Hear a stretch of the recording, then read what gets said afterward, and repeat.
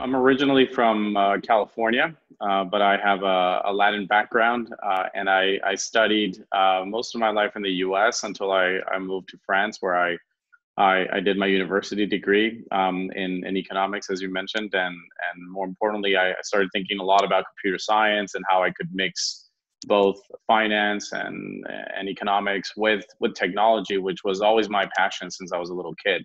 And right after college, I started RavenPack, which is the company I currently run, and it's been a great personal project for me in that it started off as a passionate idea around artificial intelligence and how we could use technologies that could help us think better, not necessarily replace us, but rather make us more efficient and more capable of understanding large amounts of information. And my background in finance was a good sort of connection with that as I started meeting very interesting, smart people that knew about AI and knew about developing and engineering solutions that would help us process things like news and filings and public, rather unstructured information that is very difficult for us humans, right, to do so in an efficient manner.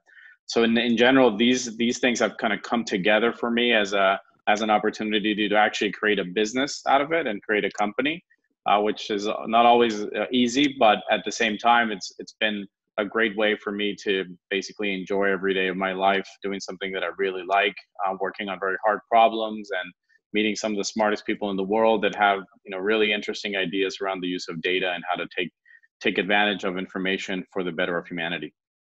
I think finance is one of the most interesting spaces, not necessarily because it's full of bankers or greedy people, but rather people that actually care about developing cutting edge technologies. Finance was the first to incorporate real-time event processing technology.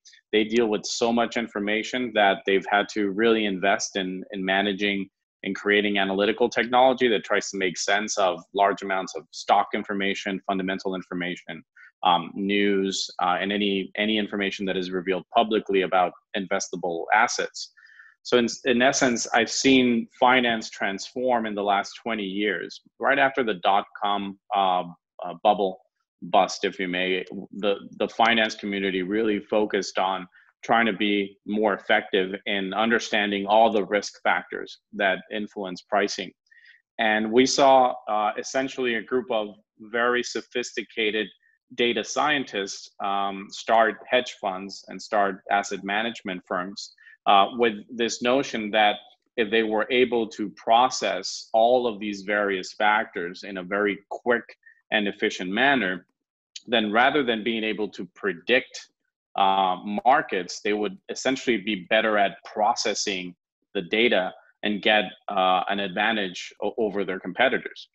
And while it's not a crystal ball, it's a technology infrastructure that permits the ability to get ahead of your investable competitors, if you may, by being quick at ingesting all the information about executives, about products, about the market, about the economy that may impact the pricing that investors will assign to specific assets. But if you're able to do it in a millisecond, right, in a few milliseconds, then you can definitely be more efficient.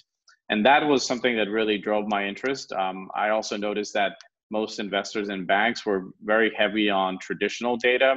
They've been using market data and fundamental data for most of their careers. But we brought something different to the table, and that was what we now call alternative data. Essentially, being able to gather what really drives investors, the causes and then the actions, if you may, of investors before they decide to buy or sell an asset.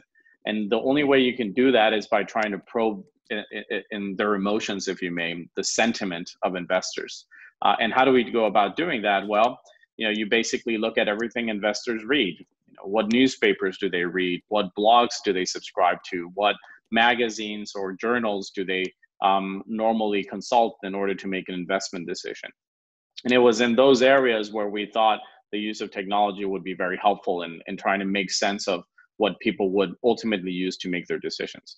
So this space has been very exciting in that all these different problems, while driven by the desire to be more effective at buying and making better decisions in terms of what you invest in have really driven some technological change and a technological revolution in big data and AI that not other that I at least I have not seen other sectors do.